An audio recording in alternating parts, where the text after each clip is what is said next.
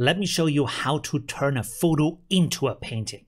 Hello my friends, how are you doing? My name is Olivio, I'm a professional designer. Let's get started. I stumbled upon this process by accident playing around with Affinity Photo. So in this tutorial, I'm not only showing you how that process works, but how I come up with these ideas. And of course, this effect works a lot better when you have a photo that looks already like a painting from the style. I want to copy the layer with that photo. Right click on that and duplicate. Here is how I stumbled about this technique. I went to filters, blur, and now we have the median blur. Other than the Gaussian blur, this keeps the shape, but it blurs inside of the shape. And this means I get a lot more abstraction in there. And you can already see it kind of looks like a painting if I do that. Let's go with a little bit of medium blur. Let's apply this. Then I'm going to duplicate the original photo again, put that on top, and you can see now we have the full details again. And I go back to filter, blur, medium blur, and now I blur it more so I get more abstract shapes and I can combine them afterwards. So let's do this here. And now I will go to the blend mode, soft light, to blend these two together.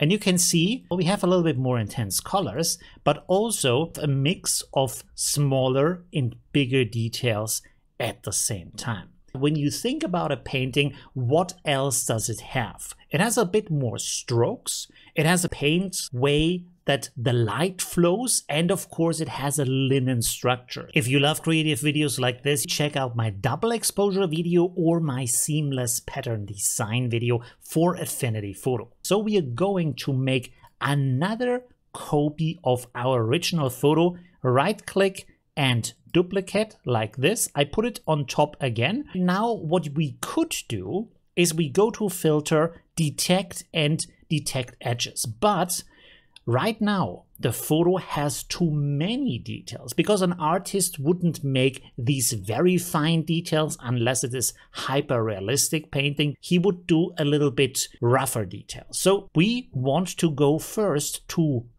Gaussian blur and then blur this a little bit like so. So you see that you still see fine details, but they are not exactly there 100%. Now we go to filter, detect and detect edges.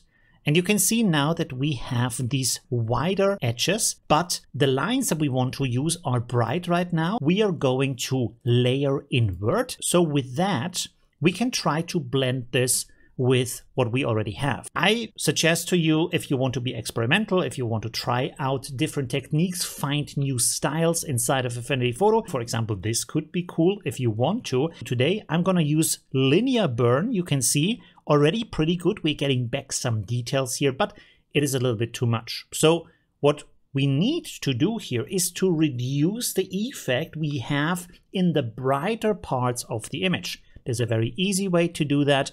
We go here to the little cogwheel and we have our blend ranges. Now, this is the source layer, which is the layer that we have selected right now. And the left side is dark, the right side is bright. So we want to reduce the effect of the bright part. So you can see when I move this down and I move this over, less and less of these strokes are visible. And even here for the dark strokes, you could pull this down to make them less bright, to make them less intense. You can also, by the way, go in here, click and make extra points to move this around more if you want to adjust it finer. And down here, you can unhook linear to even turn this into a curve. So there's a lot of possibility in here. Now we have already achieved a lot in our image, but what is one thing that differentiates the expression of an artist from a photo? Photo is physical light, but the artist uses his imagination to create the expression for the light. So that means the next step would be that we create a pixel layer down here. we set it to soft light and do a little bit of dodge and burn here. And then we want to open up the color here. I have my color wheel selected. As you know, this is my favorite way to select colors. Everything that is darker than the medium gray, this is making the image darker, and everything that is brighter than the medium gray is making the image brighter. So with that, I can go in here and you can see when I go like this, I already get kind of an effect. It's pretty good. Actually, you know what? This is not a great brush here. Let's try this one. Yeah, that already looks better. And so you can see I'm just making some strokes here, and I'm using Control and Alt and then clicking and moving my mouse to resize my brush quickly so I can go over the image, and everywhere where I think I want to have a little bit more darkness in my image, I'm making a stroke. And I'm also being a little bit clumsy at the same time. So this isn't 100% perfect. It is more like a little bit of a brush stroke kind of feel to it, even though you don't see any brush strokes. But I can tell that this light isn't 100% natural. And also sometimes, as you can see when I stroke around here, we can see a little bit of strokes that are happening. So there is some stuff going on that is not like it would be in a photo, right? So that's already pretty helpful here.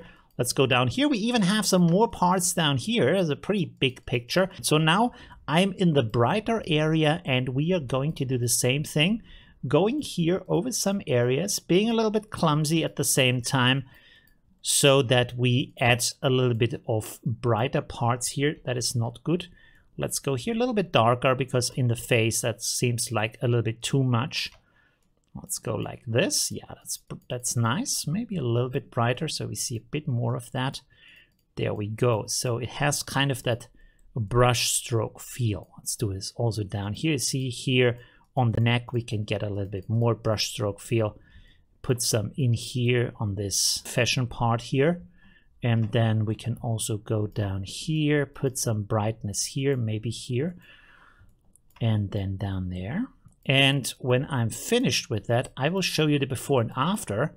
You're going to see, it's going to be pretty interesting how that is different.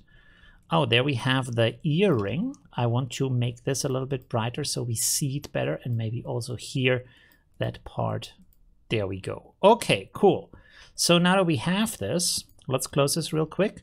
And you can see now, if I turn this on and off, that this actually gives it more structure, that makes it look a little bit more like a painting, right? So that's already pretty good. Now, like I said, I want to make this a little bit brighter. Everything looks a little bit dark here. So I think with the soft light, I will blend this a little bit softer, like so. We can also reduce this a little bit, like so. And now we have a bit more brightness in here. Let's look at this. That looks pretty good. Okay, so now let's come to the next step. This is the linen. Now the linen, I also have linked a photo of linen in the video description. And what we are going to do here is we need this bigger, but we also need it kind of seamless. So what I'm going to do here is I have already opened the file.